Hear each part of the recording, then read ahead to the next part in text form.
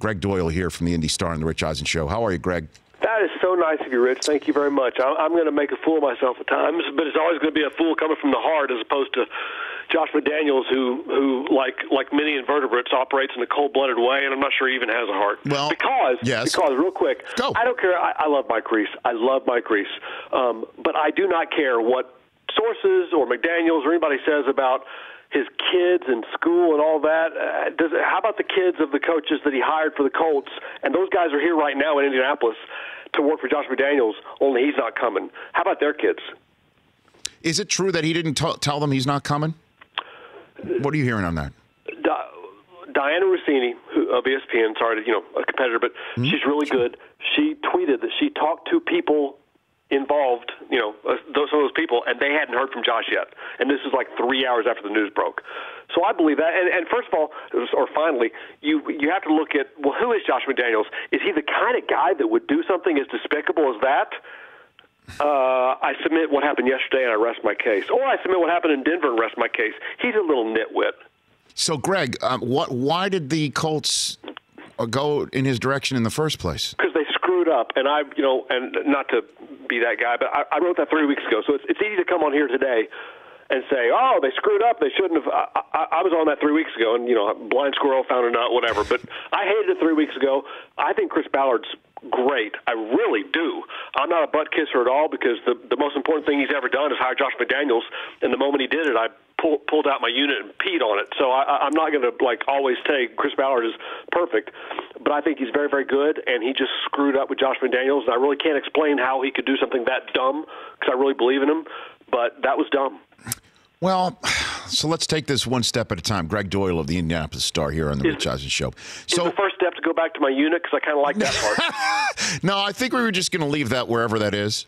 Okay, I can tell you where it is, but let's move on. So in terms of Irsay, he had to sign off on all of this, right? I mean, and the question is why go into the Belichick family tree knowing all the history between the Colts and the Belichick family tree? Greg? Listen, you're preaching to the choir when you ask that question, and I don't understand. I don't get it. I mean, nothing about the hire 3 weeks ago made sense. And for 3 weeks, I've honestly felt like the one guy trying to tell everybody the world really is round, people. You can keep on sailing in the ocean. You're not going to fall off the edge of the earth. People have been telling me the world is flat and Josh McDaniels is a great hire, and that's what the Colts obviously thought. I don't know. I don't know how they could possibly have done that. It makes no sense to me 3 weeks ago. It makes no sense to me today. And if anybody ever hires him again, besides the Patriots, and I'm sure they will, I'm sure that's part of the promise, is that you will replace Belichick. If anybody ever hires him again, I'm laughing at them in advance. But also what I'm going to love is that he's going to take over the Patriots. Obviously, Belichick's going to be gone. And Brady will be gone because Belichick's not leaving with milk in that udder. He's not leaving Brady. He's going to stay with Brady. So good luck, McDaniels. I wish you and your 2-14 career well. So what can you tell me about Andrew Luck's shoulder from what you're hearing there, Greg? Terrifying. You're not going to hear this from a lot of folks because folks hear what they want to hear. And Chris Ballard, he's so good when he talks. Some people when they talk, it's just, Ben McAdoo has no presence at all. I mean, none. Some guys have so much presence that you're just blown away and you believe everything they say. Matt Ballard can be that guy, and he tried to say today that Andrew Luck is fine. But if you take away the bells and whistles of his delivery and listen to the facts are these. Andrew Luck was shut down 4 months ago. 4 months ago, shut down from throwing footballs. He was throwing footballs again, shut down, and in 4 months, including time spent in the Netherlands doing whatever he was doing over there, 4 months later, he still hasn't picked the football up again. In 4 months. That's terrifying. So beyond that, though, I mean, to answer your question, do I have any idea? Yeah. Like, am I saying he's never going to play again? No, I have no idea. But neither do the Colts. I mean, if you can't pick up a football 4 months after being shut down the first time, 4 months, Rich. I'm not saying 4 weeks. 4 months.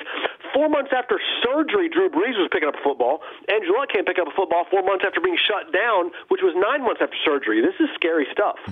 Greg Doyel, the Indianapolis Star, here on the Rich Eisen Show. So do you trust Ballard to do the right thing from here on out?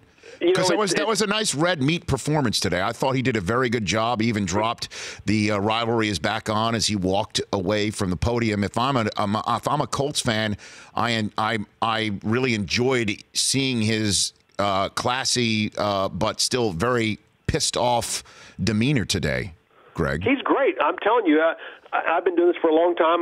You have too, I know. There's a handful of guys that you walk away from a press conference going, that guy's so incredibly good, I can't believe it. Calipari's on that list. Mike Krzyzewski's on that list. I'm putting Chris Ballard on that list. I mean, he's just so good.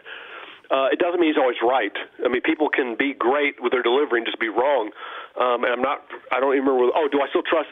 I do trust Ballard. But I will say it's been shaken. I mean, it's been shaken. In a yes-no world, are the Colts in good hands with Ballard, yes or no? Yes, they are. Am I as convinced of this as I was 5 weeks ago? No, I'm not. Ask Gregg the poll question, even though I probably know what the answer is, but it'll be interesting anyway. Go for it, Chris Brockman. Yeah, Gregg, would you rather be the Patriots offensive coordinator and maybe the head coach in waiting, or the Colts head coach with a very questionable Andrew Luck at quarterback? Well, listen, you're asking me this question, right? Yes, sir. To be the Patriots offensive coordinator means I'm living with those people up there. So no, I'd rather be the Colts. I'd rather be the tape in the locker room that players step on with their cleats. I'd rather be that tape than live in New England with some of the people that I hear from on a daily basis. Oh, man. Hey, I also want to hit this, too, because I found it interesting and also respectable and commendable from Ballard that he mentioned the names of Jeffrey Monroe and Edwin Jackson before he mentioned Josh McDaniels today, and that's the Uber driver of Edwin Jackson, and they both perished in a car accident with a suspected drunken driver. Gregg, can you tell people who might not know who Edwin Jackson was, who he was, and what he means? I mean, he was inside linebacker for the Colts, but I know what you mean. He was a great guy. He was a sweetheart. I mean, and there aren't many sweethearts in NFL locker rooms. There just aren't. This is how sweet that kid was. First of all, he wasn't recruited in high school, walked on to Georgia Southern, wasn't drafted, walked on to the NFL. Then he goes to his first ever job interview, goes to trial for the Cardinals, and I'm not sure why, but he missed his flight. So he took a second flight, got out to Phoenix, and was so mortified by missing his flight and being late, and so terrified that he's blown his chance, and such a sweet kid that he thought it would help if he brought his mom's homemade pound cake and gave it to the coaches. So his nickname is Pound Cake. That's who he was, and that's who he was in the locker room here with the Colts, always smiling. We always say this about guys that die too soon, but you couldn't say it about anybody mean it more than you would about Edwin Jackson. And so I did love that Ballard, yes, said his name, but also said Monroe's name, the Uber driver, because unlike a lot of folks in this country, and by that I mean politicians who are name-dropping Edwin Jackson as if they would pee on an NFL player if they were on fire, and they wouldn't. But now Edwin Jackson is a hero to Donald Trump because he's a brick in the wall he wants to build in Mexico to keep those illegal aliens out because the driver who was drunk was allegedly an illegal alien. So whatever. I thought, Ballard, thank you for mentioning Monroe, because to me that's very important because his life matters as much as Edwin Jackson, and Jackson was a sweetheart. And Irsay's paying for both funerals, correct? Yeah, that's what Irsay does. Irsay one time used his private. Look, he's got flaws. I get it. And if you want me to write a long-term paper on all of Jim Irsay's flaws, it'd be a long one. He's got them. But he's also the kind of guy that when a stranger lost his dog and his dog was found like 1,000 miles away, Irsay sent his private jet and took the dog to him. He just has a huge heart. Gregg, thanks for the call, man. We'll chat again real soon, and that was some high quality sports writing on Deadline. It was a hot take, I know, but I stand by it. Well, thank you, look, I read it, and obviously you used words that usually aren't seen in a sports column. But it felt like you meant it, Yeah, I know. The word hot take, and I said it, gets a bad rap. Sometimes your anger is legit and sincere and deserved, and I think in this case it was. But your tweet last night, when that meant a lot to me. And what you said to me a few minutes ago meant a lot. Thank you. You got it, Gregg. Thanks for the call. Bye. It's Gregg Doyel of the Indianapolis Star. The Rich Eisen Show, weekdays at noon Eastern on Audience.